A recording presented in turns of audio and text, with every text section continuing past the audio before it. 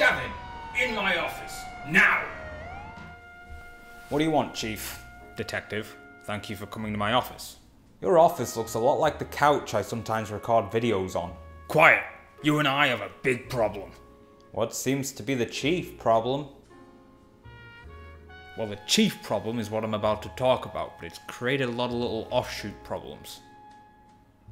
Dad jokes. They never get old. Now, a year ago, you did some pretty good detective work. You laid an old case to rest, and it seemed like you did your research. But I just got a phone call telling me that your so-called Vic was seen well and good up and about in a frozen food section of Iceland. And you already put someone away for this, damn it! Now I've got a stiff that's up and about, an outdated report on my desk, and the mayor's up my ass. With all due respect, Chief, it was just some frozen fucking turkey. It wasn't just some frozen turkey. It was only 38% turkey. There was tons of other shit in there. You know what? I'm sick of this. Give me your gun. You're making me do this. Hand over your gun.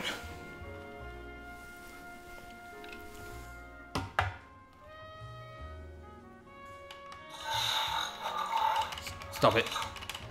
Stop that. Stop it. Stop touching it. Stop pressing the button.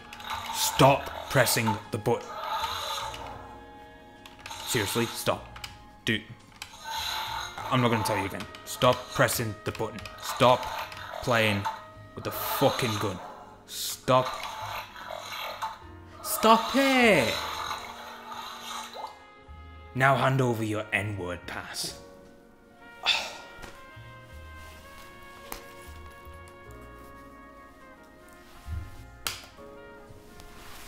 But my nostalgia... Hey! You don't get to use that word anymore. That's right. That's the word that begins with N. The one you can't say anymore. Nostalgia. That's the one you need the N-word pass for. Not any other word. Just that word.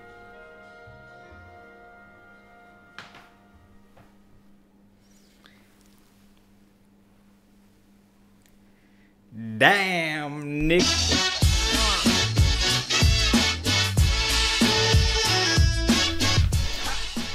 Unbelievable. I just got let go from the bullshit made-up detective agency. I'm fuming. So about a year ago, I made a video that documented the history of a much-loved British sort of frozen food product called Turkey Twizzlers. I happen to think it was a pretty good video. It's one of the only ones I didn't hate a week after I uploaded it. You've probably seen it if you're watching this follow-up, but go check it out. Anyway, there has been a development in the case, if you will, that I thought I would address in a sort of update video. This video is going to be a lot looser. So yeah, as I said, I made a video about a year ago where I talked about a frozen food product that everybody loved, but it was discontinued from stores about 15 years ago. 15 years ago. And a year after I make that video, they bring them back. What did I do? Be sure to let me know down in the comments about any franchise or product or anything like that that you really loved but is no longer around and you'd like to see it make a comeback, so that I can make a video on it saying how it is gone forever and it's never going to make a comeback. And then of course, then somebody will bring it back almost immediately afterwards, just to fucking spite me. I initially only learnt that Twizzlers were making a comeback because of a comment on that video by user Heather1987, I hope I'm pronouncing that right, who let me know that they've announced the return of Turkey Twizzlers. According to Heather1987, they came back into specifically Iceland stores on the 20th of August, something I'll get into in a little bit, and the most notable thing is that they now come in two flavours. Now, one flavour is called Original, however they describe it as Tangy Tomato. In my original video, I tried to describe the taste of Turkey Twizzlers, and it had been so long, I couldn't quite accurately remember the taste. I mostly described them as a sort of smoky barbecue, But I can think back and see, yeah, maybe they were more tomatoey. They also now come in chili cheese flavor, which sounds amazing. I'm not even gonna lie, that sounds really delicious. Thanks to an updated comment by Heather, apparently they also went into all other stores as of the 7th of September. Now I was informed by this user of the return of Turkey Twizzlers just about a month ago, and I replied saying that I would make an update as soon as possible. Clearly, a month is not as soon as possible. There's two major reasons that it's taken me so long. One of them is just personal life stuff, and the other reason is as simple as this. I haven't been able to get hold of any. So just to... I hate putting a timer on videos like this, but it is relevant and it will be relevant. Just to let you know, I am recording this and Twizzlers have been re-released during the COVID-19 pandemic. I have been out to try and find Turkey Twizzlers. I went to Iceland. There's a big Iceland warehouse near me. The Iceland near me specifically has a Bernard Matthews section. It's just one little thing at the end of the aisle. And there was none in there. And I was like, oh god. The initial assumption is that they've sold out already. However, it looked to me like they hadn't stocked them at all at the minute. It's a sort of very out of the way Iceland for one thing, and another, they're just telltale signs. There weren't people gathered around the section to look. It was only a couple of hours later when I got home that I realised the mistake I had made. It was actually the 17th of August. They hadn't even hit stores yet. So yeah, that's how mushed my brain has become in lockdown. I have completely lost track of time and dates. But I did go back on the 20th and it was very much the same thing. There was no sign that they'd even stocked Turkey Twizzlers, that they'd run out. There was no empty section at the side where they'd just been cleared out. I do know of a couple of other Iceland stores dotted about, specifically within the city centre, which I'm not too far from, that I could have gone to. To do so would require me to get on public transport. I, for one, am taking the pandemic seriously, and I just sort of refused to get on public transport for such a small reason as to go find a frozen food product, regardless of how much I enjoyed it when I was a kid. I'm sentimental. I'm not an idiot. Apparently, Turkey Twizzlers sold out within hours of hitting Iceland. I do attest to the fact that the Iceland near me didn't stock Turkey Twizzlers. There was just no indication that they did so, but apparently the Iceland stores that did have them also ran out incredibly freaking quickly. That's one of the major things that some news outlets are reporting on, is how fast they sold out. Another is the price. Iceland shoppers are fuming about the new £2.50 Turkey Twizzlers. So not even £3, £2.50. People say they're heartbroken after waiting 15 years. Can I just say something as someone who a year ago put on a costume to record myself for an hour and a half and then spend 30 hours editing together a video where I talk about nothing but Turkey Twizzlers? Can I just say something? Get a life. They're just turkey fucking Twizzlers. After waiting 15 years. You weren't waiting 15 years. You haven't been sat on your couch 15 years like, they've got to come back sometime. Just know it. Can't really eat any other food until they do. You've been getting jobs and fucking having relationships and having other hobbies. You're playing fast and loose with the word waiting, and arguably the word heartbroken. I found this one really bullshit article, and it's from The Independent, so I really don't need to say the word bullshit in that sentence. It's pretty much assumed. The return of Turkey Twizzlers exposes Britain's unhealthy obsession with the past. But interestingly, he does note that they used to be £1.20. I didn't remember that. I didn't remember the price because I never paid for them. It was always my parents. So it used to be £1.20 for a bag. And people are really, really mad that the price has gone up. Yeah? That's how inflation works. Get over it, cunt. I swear to God, people just don't pay attention to time. They get stuck in place. I work in a sweet shop and I get people coming in and looking at bags all the time going, oh, when I was a kid, these were 10p. Now they're £1.20 a bag. Absolutely disgusting. Absolute rip-off. Yeah, that's because you were a kid in 1981. Alright, dickhead? That's how inflation works. Did no one tell you that inflation is a thing? 15 years ago, they got discontinued. From £1.20 to £3. That's a fair judgment of inflation. That seems right. Over 15 years, £1.20 would jump to £2.50. If it's too much for you, to the point where you get like actually angry, don't buy it. This isn't a necessity. I think this when people come into my sweet shop. Sweets aren't a necessity. You're only buying them for an indulgence. So when you come in and you look at something and you're like, oh, £5 for these. I really wanted these, but they're £5.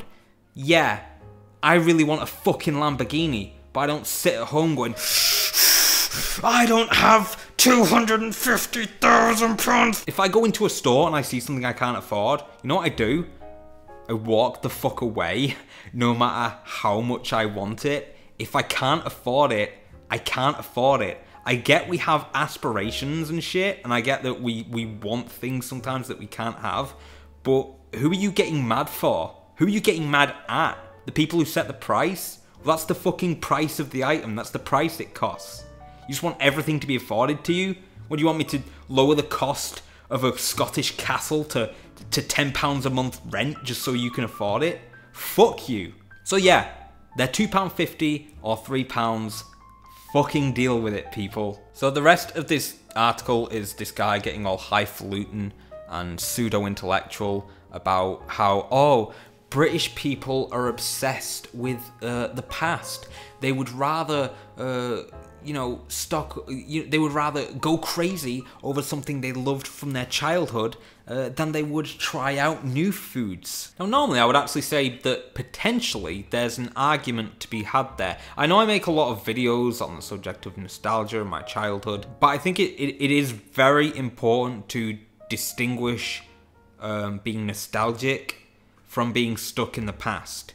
If you're stuck in the past, you're constantly trying to relive things you love from your childhood and replace that with potential avenues for new possibilities. You can still love things and want things that you enjoyed when you were younger. You might prefer older movies that you enjoyed when you were a kid over new films that come out, or older games over new games that come out. But as long as you're still trying to take steps to forward avenues that you want to be successful or happy in, like your career or your relationships or your location, that kind of thing, then you can healthily enjoy many pastimes or memory things that you derive pleasure from the memory of. And he sort of alludes to this, but in a very pompous way. But unfortunately, Sam makes the mistake of making a generalization about society at large. Oh, society right now isn't looking to the future. It would rather go back and have a slice of happiness from their childhood. They're really stuck in the past. It's like they're not enjoying the moment, or they're not looking forward to the future. Unfortunately, when you make a generalization about society like that, you kind of have to take into account where society's out at the moment you're making that statement. And might I remind Sam that there's a global, viral, fatal pandemic on? Don't you think this might be a little bit of time for leniency over people being a bit nostalgic for yesteryear, for even a couple of years ago? People aren't looking to the future. Can you blame them? So yeah, if you want to enjoy something from your childhood for a bit at the current time, I think now is the best time to do it. Don't let people like Sam make you feel guilty for it. Obviously, Jamie Oliver was a big talking point in my video. I found an article from the Northumberland Gazette that asked if Jamie Oliver had, talked about their return at all. Apparently, he hasn't made a statement, but to quote this article, other food experts have expressed doubt at the nutritional value of the relaunched product. The fact it's taken Bernard Matthews 15 years to reformulate the Turkey Twizzler shows what a truly terrible product it used to be, says Barbara Crowther of the Children's Food Campaign. Doubling the turkey content still only takes it to 67 to 70% meat content, and while it's a healthier version of its former self, it remains an ultra-processed product. Taking it to 67 to 70% actual turkey is good. That's a good number. You're going to have other ingredients in there. That's what products are. There is no fucking product that you can go to a store and pick up, and it could be like chicken breast, and you look on the back and it says ingredients, chicken breast 100%.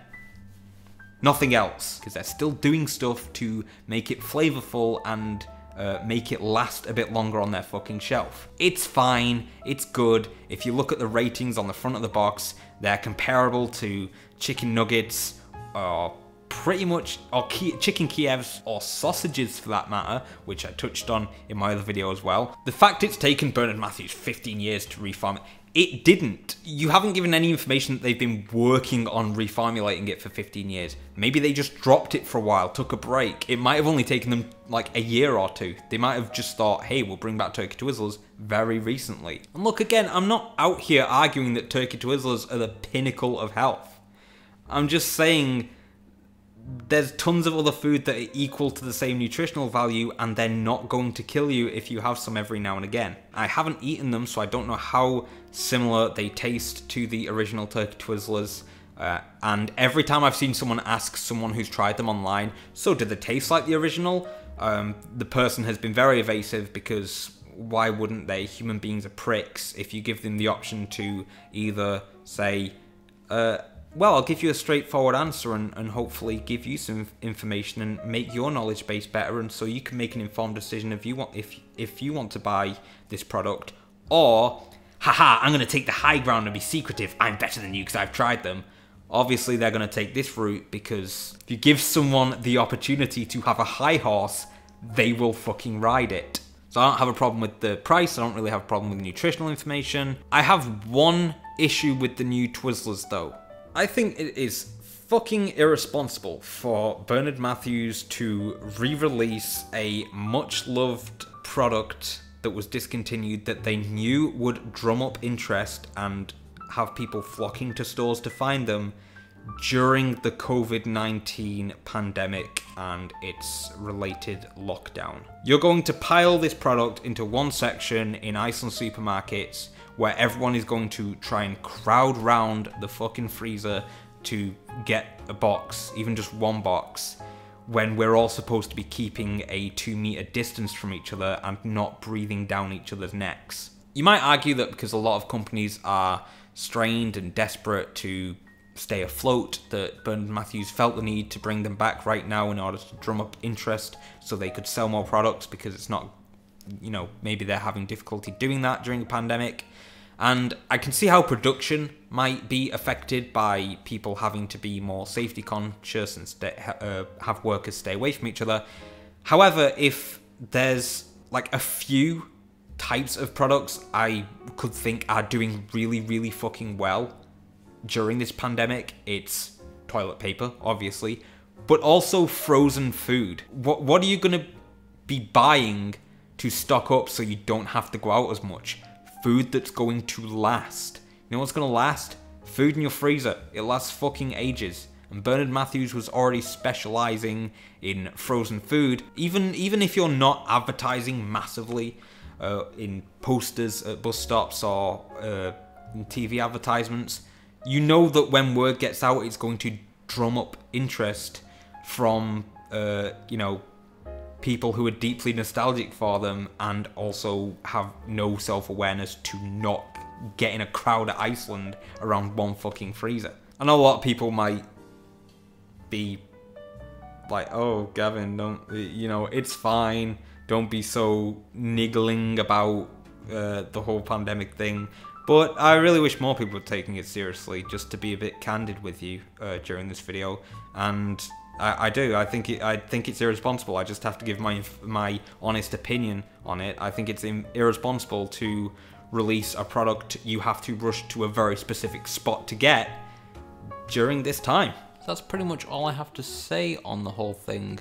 Thanks again to Heather1987 for letting me know that Turkey Twizzlers were back, and as per their information, from the 7th of September onwards, they should be available in more stores than Iceland. Again, I haven't been able to find any yet, which is a shame, as that was kind of going to be the climax to this video. That was actually one of the reasons that put me off making it for a while, and I perhaps would have scripted it a bit more carefully. I'm sure I'll get to try some at some point, and I'll make a short video again, like a little taste test video maybe, and then just put all my Twizzlers videos into a little playlist. Yeah, it's unfortunate that I haven't got hold of any. I have tried a couple of times locally and within safe parameters to do so, but unfortunately it looks like I might have to go outside those parameters to get some, which I'm not comfortable doing at the minute. Turkey Twizzlers are back. Jamie Oliver's keeping stum. And yeah, it's a nice little, as I said, even though I think it's not the best time to release this right now, hopefully a little glimpse of happiness for those that have tried them in the current hellscape that is 2020.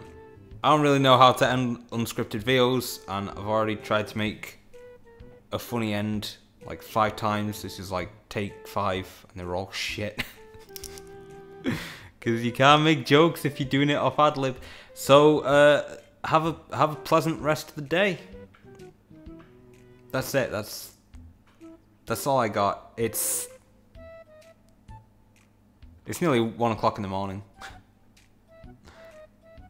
It's nearly 1 o'clock in the morning.